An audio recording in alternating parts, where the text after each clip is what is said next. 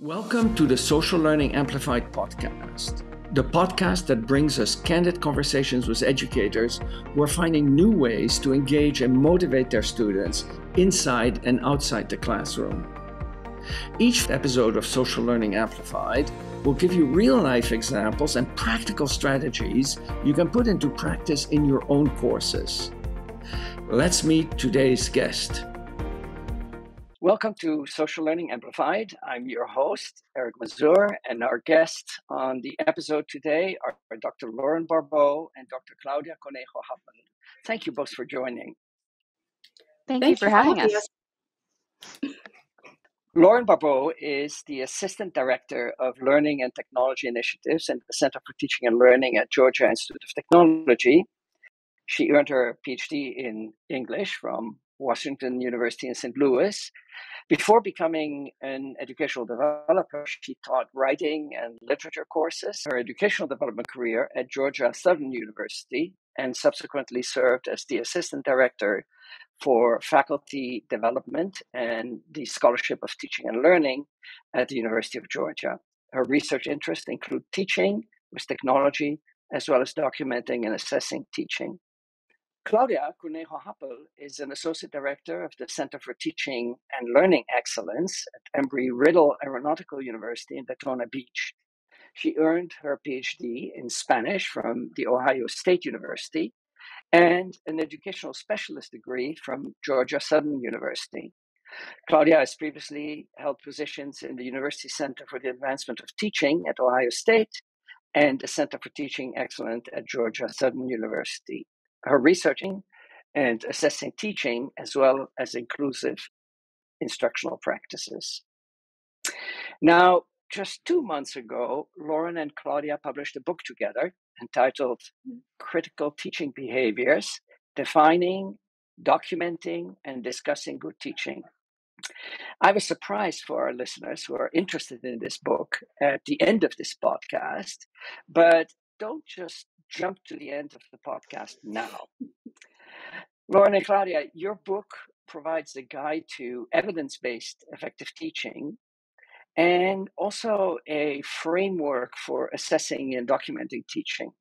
In the book, you present what you call the critical teaching behavior framework. Can you explain to our listeners what you mean by critical teaching behaviors? Sure, Eric. I'll go ahead and explain that. So the framework itself consists of 6 research-based categories. So it's align, include, engage, assess, integrate technology, and reflect. And all these are large, broadly defined categories that are behavior based. So the idea is that they're based on what we can see instructors doing in the classroom or what instructors can provide evidence that they're doing outside the classroom. So the first column of the framework has these categories with the definitions associated with them. The second column has a short list of behaviors that we can see. So they're representative behaviors. The book goes in much more depth with the behaviors. However, on the framework itself, we wanted to create a nice 2-page overview.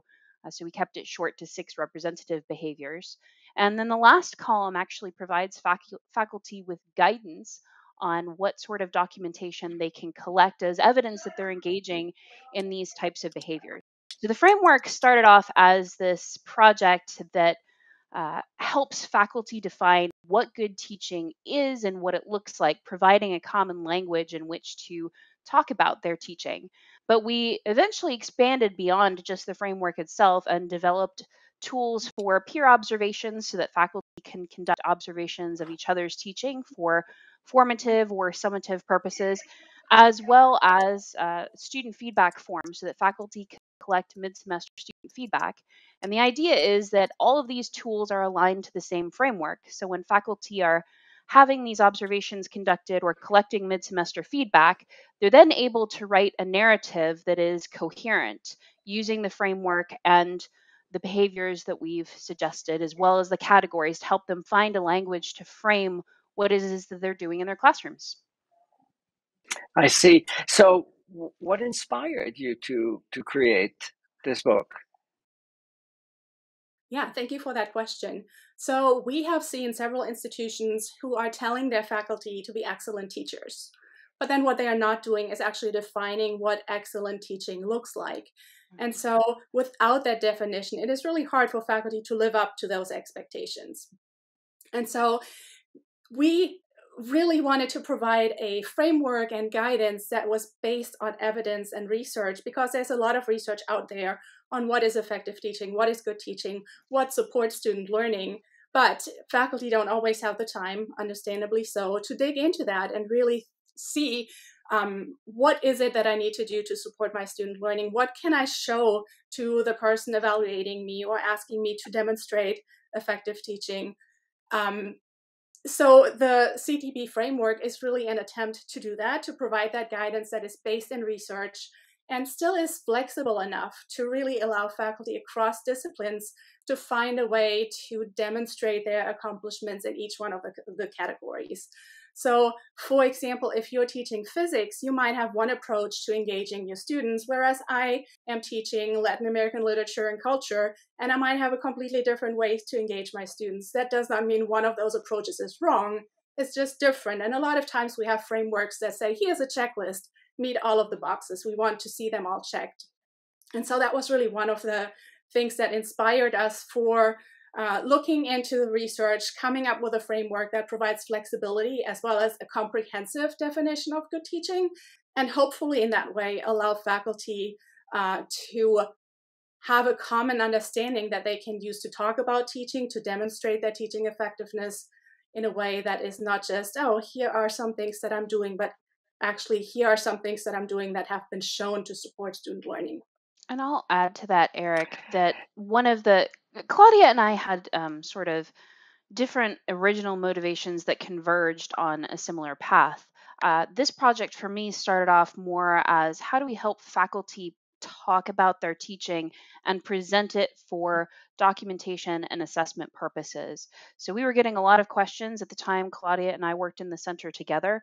We were getting a lot of questions from chairs and deans saying, I don't know how to evaluate my faculty in a way that's fair based on the size of class they're teaching or the discipline that they're teaching in. Because even within the same college, we have a variety of disciplines that teach differently based on their needs. And so for me, this project really came out of the need to provide some sort of guidance for those who are evaluating faculty, as well as for faculty who are coming to us saying, look, I'm going to be evaluated on my teaching and I need to know how to present that. How do I talk about that in a way that best showcases what it is that I'm doing in my classroom? So the second part of your title refers to good teaching, and Claudia, you already mentioned, the need to define good teaching. So what is it exactly? If you can give a synopsis of that, that defines good learning. That's a great Yeah. question, Eric. So, the idea behind the research we conducted was that all of these are practices that have been proven to lead to student success. Now, what's different in each of these studies is how they're defining student success. Now, success might be a 4 year graduation rate, it might be lower DFWI rates, or higher test scores, or a greater sense of belonging. But in some way, shape, or form, all of the research that we pulled on to create this project defines student success in a way that shows that students are moving towards the goalpost of learning.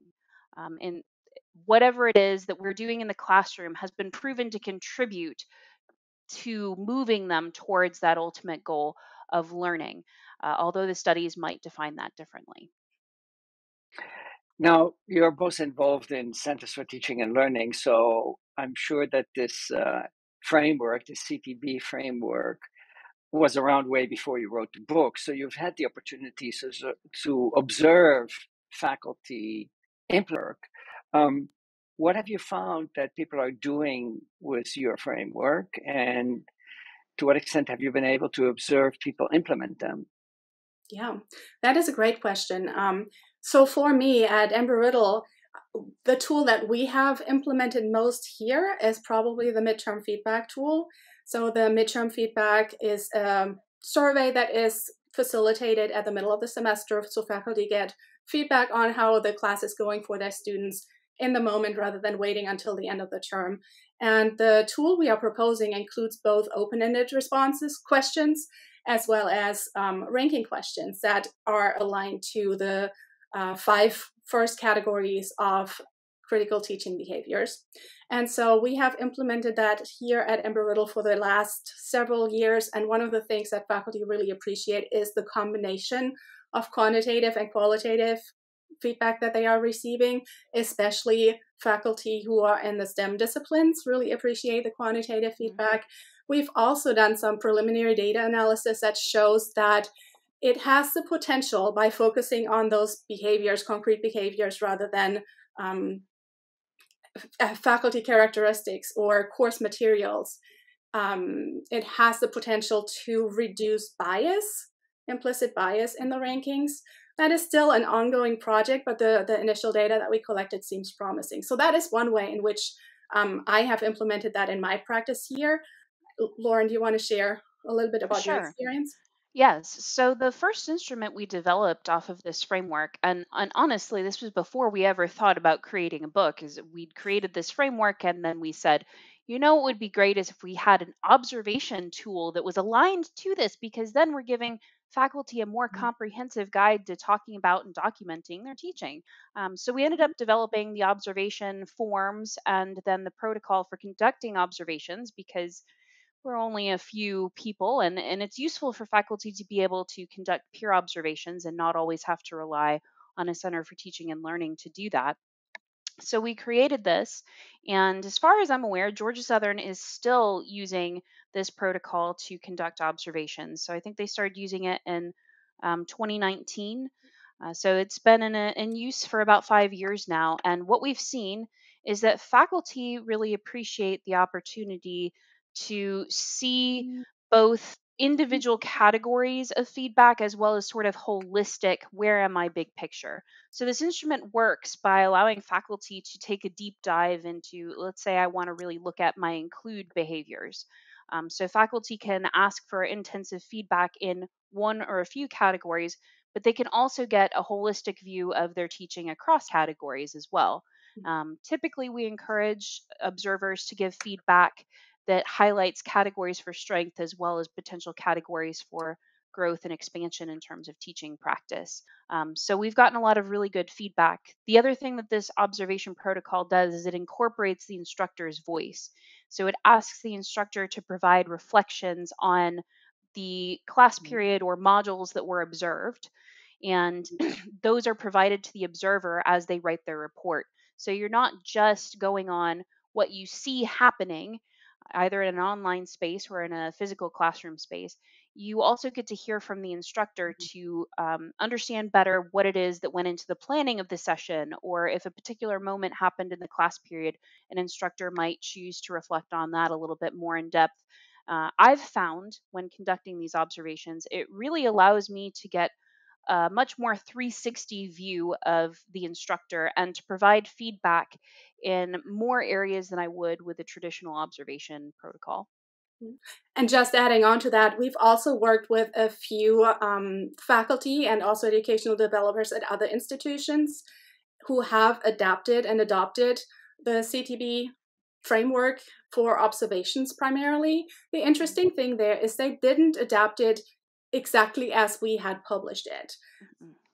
But that, I think, was one of our intentions, that we wanted to provide a framework to open conversations. And so at least one of the teams that worked with the tool from University of California, Fullerton, they spent a whole year looking at the different categories, looking at the tool and thinking about how they might implement it. And we feel that is really one of the, we feel accomplished because it started the conversations and sustained it and allowed faculty to really engage with those ideas around evidence-based instructional practices. And maybe that's exactly what we need, right? That people take ownership of your materials, right? Because that's when you get the best implementation. And also, if I'm not mistaken, you include the protocols in your book, right? So there is an observation protocol suggested to the readers. So we provide a protocol. One of the chapters is on peer observation, and another is on student feedback. Mhm. And each of those chapters provides research on why we should be doing this and what the value is, but it also provides sort of step by step instructions on how do you do this to get the maximum benefit out of it, and how do you do this using the instruments that we've created. So I did want to add, Eric, you said maybe the goal is not to have just one way of doing it, but multiple ways. We have Creative Commons licensed all of the instruments that we've created except the framework itself, with the goal of allowing people to adapt this to their institutional context as needed. What we do ask is that people share what they develop with us so that we can then post it to our website under an adaptations tab, with the idea that we're sort of communally generating ways of doing things. It's all based around this same framework, providing a language and a foundation for us to do this kind of work. So we're helping each other as we generate these instruments because we've each done something that fits our institutional context, and we can learn together what works and how to improve. So now that your book is out, and having published books myself, I know that this is sort of what happens once a book gets published. It lives a life of its own, right? I mean, it's out there, and it's out of your hands.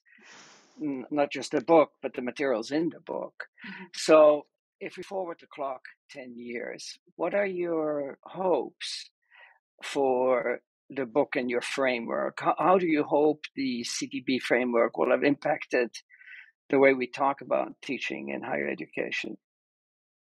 Yeah, and so I'm following up what Lauren just said about faculty at different institutions, cross disciplines, adapting the tools to meet their needs. I think that is one of our hopes, that the Mhm. tools inspire conversations in many different universities, institutions, departments, to think about what does good teaching look like and come up with transparent expectation for faculty. And this is what we mean when we say this is good teaching, or this is excellent teaching in our department, in our institution. We think that the CTB framework is providing those foundations by focusing on those 6 big categories. We know that the research on teaching continues to change. And so what we talk about in details in the chapters now, the different strategies, is based on research that is available to us now, but there will be new ideas that come up that allow us to think about engaging students, including students, or even assessing students in different ways that we have not yet thought about. But we hope that by providing those big categories, it really serves as a foundation on which we can grow and really, yes, build and thrive and have communal conversations around teaching that start on the same basis with the same premise in mind. Yeah, I think to add to what Claudia And is saying, I would really want to see this project become a way we think about and approach teaching. So it's providing a foundation to talk about teaching. And so we've done extensive research to identify these 6 different categories. We didn't just say, these 6 categories sound like they would be cool. We did extensive literature reviews and sort of looked for what are the common themes that come up across the literature of effectiveness in student learning practices. And that's how we identified these categories. So we would hope to find in 10 years that the categories themselves still stand, and that we're able to add new practices to those categories as we encounter emerging research on teaching and learning. I think we would also hope to see this project overall shift the way we evaluate teaching, so that we're not relying so much on there's that one question on the student feedback form that says my teacher is effective, yes or no, or on a scale of 1 to 5 they do this thing very well, and oh, you're a good teacher, or nope, you're not.